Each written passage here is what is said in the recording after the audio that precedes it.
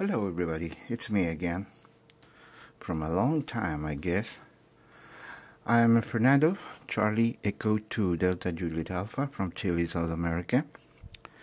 And for this video I want to show you the new upgrade, a new firmware upgrade for the Ailunce HD1, my main DMR radio. I will compare my results with my second radio, that is a Retevis RT82. And the proposal for this test is to show you how fast the radio with this new upgrade can switch in dual watch scan mode in band A and band B. The same things with the RT82, and quite older radio, but pretty good, I mean. Okay, in my band A, I have my repeater in a home group, and in band B, I have an analog frequency used by myself, like my QAP channel, and for about that, I will use my other two radios. The FT1 is transmitting using a transcoding reflector from YSF to DMR for this group, a home group, okay? And the other Yaesu radio, an FT70D, is transmitting analog directly to my QAP frequency located in band B for both radios. Okay, let's go. Okay, I must show you something quite interesting. And this is in the main set. Now I have the AB time.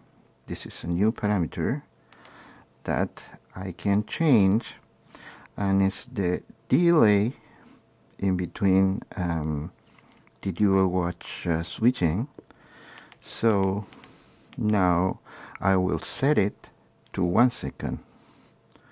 Okay, this is the time in which the radio wait when the carrier drops.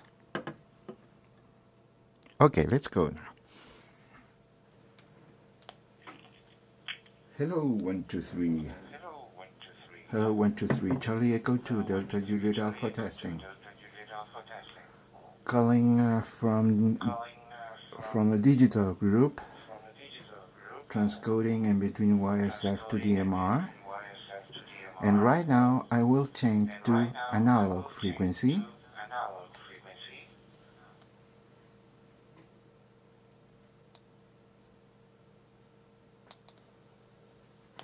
Hello 1 2 3. Hello 1 2 3. Both radios are switched to analog. The green LED in the Ailunce HD1, it's glowing. Hello 1 2 3. Hello 1 2 3. Analog transmission. This is Charlie Echo 2 Delta Juliet Alpha. Hello 1 2 3. Hello 1 2 3. This is Charlie Echo 2 Delta Juliet Alpha. Calling in digital.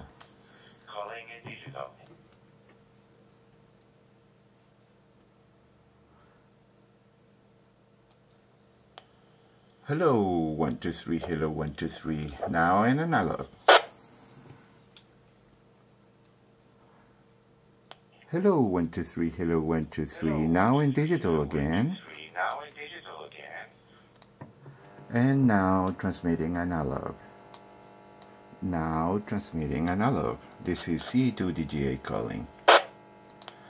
C2DGA testing. 1 2 3. 1 2 3. Very fast switch back in between two bands. Very nice.